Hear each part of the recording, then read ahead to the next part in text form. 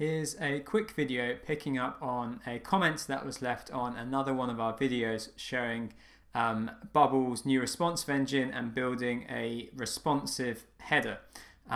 Responsive means that when you reduce or change the page size, it adapts to the size of the page or the web browser that the user is using. So something that can be really helpful, and you see a lot, not just in SaaS apps but in web design in general, is swapping from a desktop menu to a mobile menu. And I'm going to show you how to do that in this video. So at the moment you can see that we have our desktop menu and it just behaves quite poorly when it's shrunk down. So I'm going to select the group that's containing it all and add a condition. So when page width is less than, let's go for 480,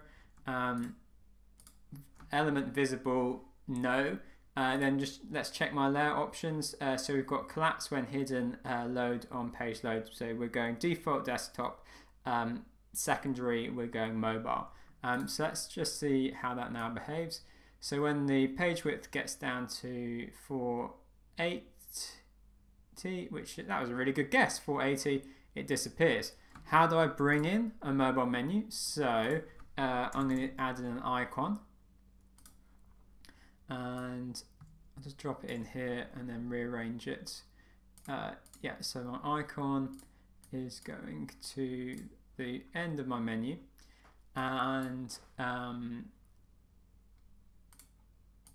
let's center it. Yeah. Okay.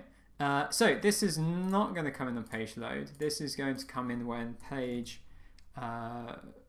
width is larger than or equal to. So in order to cover every single pixel value, one needs to be your less than, and the other one needs to be larger or equal to, or kind of vice versa. Otherwise you're going to end up with one pixel value that isn't accounted for. Is visible, yes, and then collapse when hidden, and let's try that in the responsive editor. Okay. So shrink it down, and okay, because I've got it hidden there, maybe this will be easier to test. I think because in the UI builder here you can manually toggle elements off and on. Let's preview it, and then let's put it into the browser responsive mode. Let me also turn off the debugger because that can affect the mobile view. Okay, so I've got something wrong there because it is visible. Page load, yeah, when greater than, oh, less than. So that should be the opposite of, well, no, it's the same as that statement because I'm using that statement to hide it. So actually, in this instance, I need to make them both the same because I want the action to happen at the same time. Let's just see if that was a mistake I made. No, let's use it. Let's just use the browser. There we go. So you can see that it shrinks down. I'm just going to delete the elements on this page because I think they are messing with how it looks when it's responsive.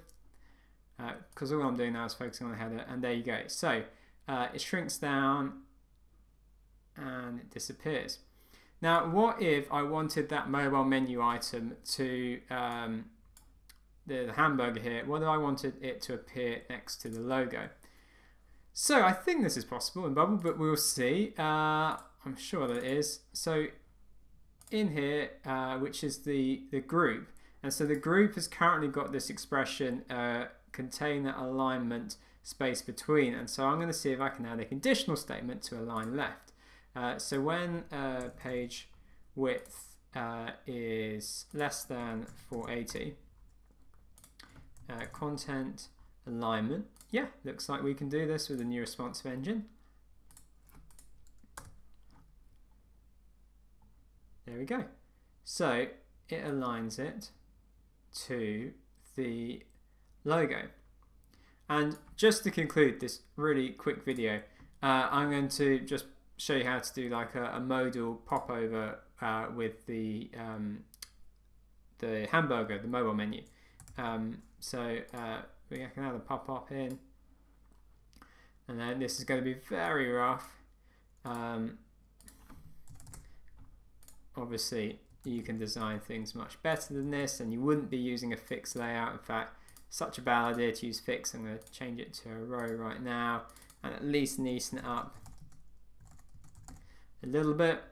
Home, about us, and contact. Okay, so how do I get that to show? So I add in a workflow. When the hamburger is clicked, element show pop-up.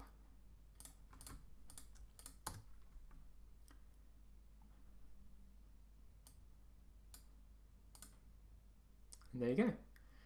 You have a responsive menu now, and you have a mobile menu.